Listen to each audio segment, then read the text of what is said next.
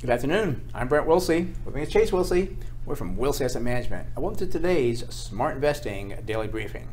Well, today we're talking about the rising gas prices for this weekend. This weekend is a 4th of July weekend. We all know during that week, like, oh, it's a holiday. We expect gas prices to go up. It's actually a reason for it this time. The reason is 4.1 million barrel decline in the oil inventory.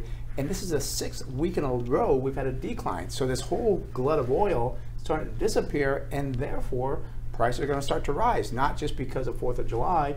And also look at demand. Demand is up almost 2% from 2015. So now supplies are starting to shrink, and we still have a lot there, but they're starting to shrink, and demand is increasing. Exactly, and with that increase in demand, you can see refineries are operating at 93%.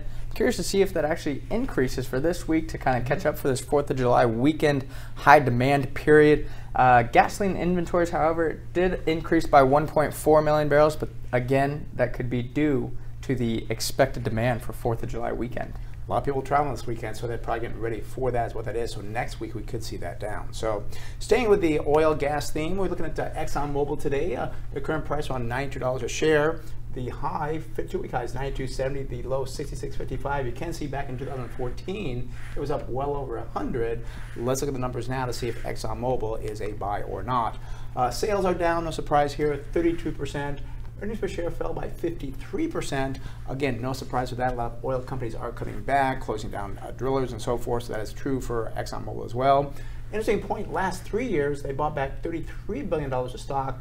They have slowed down last year, I believe about $4 billion, I think was the number they bought back last year. A lot more the previous 2 years.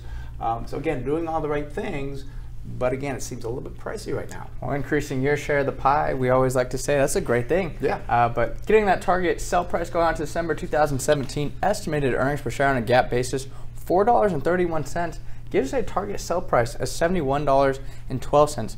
Now with not just ExxonMobil, but all oil companies, there's a very large discrepancy between the high estimate, in this case $6.63, and the low estimate of $3.28. And you know, these people down here, they're still thinking oil is going to $10 a barrel. I actually saw some guy, I forget which firm he was with, saying, I'm still holding my call that oil is going to $10 a barrel.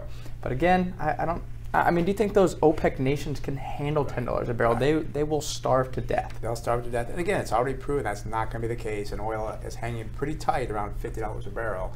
Even through Brexit, it was down around 47, but bounced back up about $50 a barrel. So we'll see. But I think we're in a good range right now. And I do believe that by the end of the year, we could see oil around $60 a barrel.